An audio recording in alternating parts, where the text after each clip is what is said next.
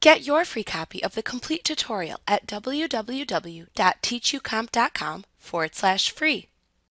You can also create unscheduled paychecks for additional checks, like bonus checks, for example. You can select Employees, Pay Employees, Unscheduled Payroll from the menu bar to open the Enter Payroll Information window. Here you can manually set the pay period ends and the check date. Then select the account from which the funds will be withdrawn from the Bank Account drop-down. Place a check mark next to the names of the employees to pay.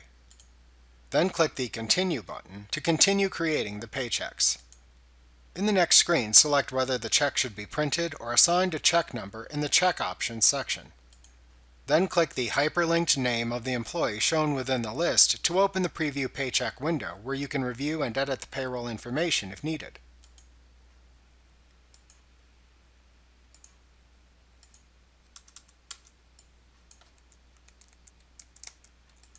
After entering or editing the paycheck details, click the Save and Close button.